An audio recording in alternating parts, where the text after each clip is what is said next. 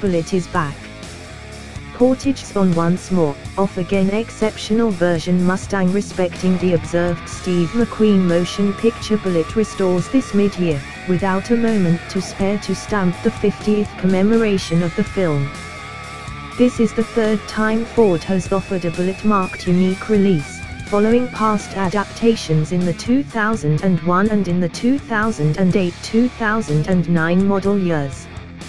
Demonstrated after the 1968 Ford Mustang 390 GT Fastback driven by McQueen's character, Frank Bullitt, the 2019 Ford Mustang Bullitt version expands on the substance of the Mustang GT Premium with the performance bundle and incorporates redesigns, for example, Brembo 6-cylinder front brakes, a torque-constrained slip differential, a bigger back hostile-to-move bar, and a greater radiator to keep the Bullitt's 5.0-litre V-8 motor cooler mid-broadened pursues.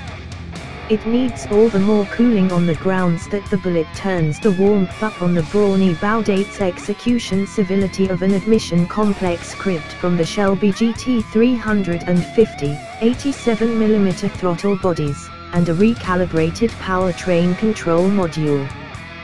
These progressions result in an aggregate of 475 strength, or 15 more than the average Mustang GT, and help the Bullitt accomplish a best speed of 100.